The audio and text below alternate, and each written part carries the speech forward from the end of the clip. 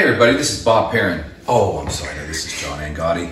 And Bob, I'm good friends with Bob, and one of the main reasons is not because we look alike, but just because I think we're kindred spirits and we're the same age. And he's a wonderful guy that I've known forever, and him working for the JMJ Pregnancy Center there in Orlando, doing great work. You know, he's found his own Calcutta, and in these difficult times that, you know, people are struggling to find, you know, resources and things of that nature, that I just wanted to share with you a couple things as an artist myself, but also as an adopted child, that this place does wonderful things in saving lives and bringing people back, you know, to see that they are valuable and they have dignity and all that kind of stuff. So my little piece of all this is, as an adopted child myself, I knew who my birth mother was, and I had the opportunity with her years ago to ask her why she gave me up for adoption. And she says to me that, you know, back in those days, abortion really wasn't that heard of, but people were doing it. And she said her friends wanted her to have an abortion. This is going to ruin your life, blah, blah, blah.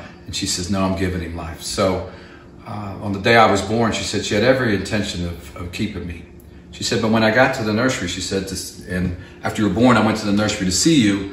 And she said, as soon as I saw you, she said, I loved you so much, I knew I couldn't give you the life that you deserved. So I gave you up for adoption, and I end up in an Italian Catholic musical family that every one of my brothers and sisters are all adopted from different places, and each of us have a musical skill because my adopted mother was a musician and made sure that we had music, made sure that we went to church, made sure we had faith. And so, you know, God works through sometimes of the most difficult times of our lives. So to save lives, to save babies. And so as an adopted child, I work with these two wonderful women in Philadelphia. And they have a program called Adoption is a Living Option. But it also goes along with what Bob's doing at the JMJ Pregnancy Center. So if anybody has an extra $1 or $2, you know, please donate to them. And from that experience and working with adoption, I came up with this song based on the perspective of the child in the womb. And so I took it from these women in Philadelphia, Maria and Malone, and I can't think of what her friend's name is.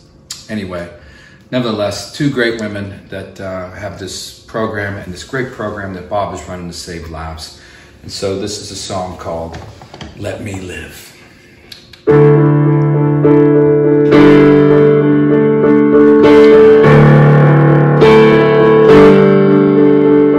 In the quiet of your heart, the beat of life I've come to know. I know you're scared, and you're thinking, just let me go. I wish you could see, I wish you could dream, and imagine who I could be.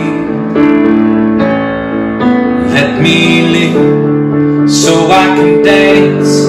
Let me live, give me a chance. I hear you cry and feel your pain, but please think of me. Let me live. Let me live. Our future is unknown, we're not alone. Don't be afraid. One day the clouds will clear, and you will see what God has made. My voice through all the noise, choose life and rejoice. Let me live so I can dance. Let me live, give me a chance. I hear you cry and feel your pain, but please think of me. Let me live.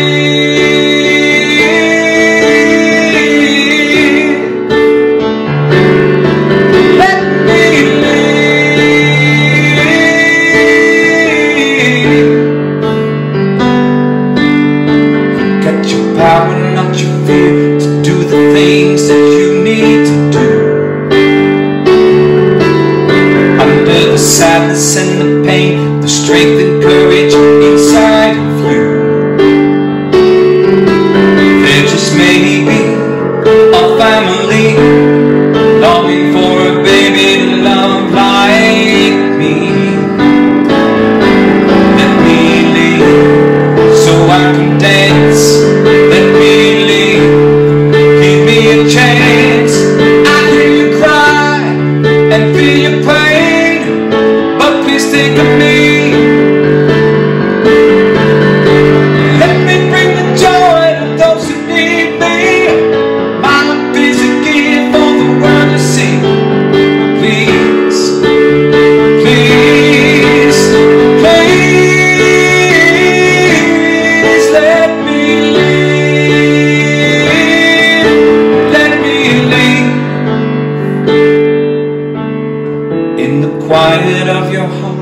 beat of life I've come to know. So to all those working at the JMJ Pregnancy Center, God bless you for the work that you do and in these difficult times. And those that are patrons and folks that can give, please give to this charitable, wonderful place that's doing great work with Bob Perrin at the helm. So God bless you all. This is John Angotti. Have a great day.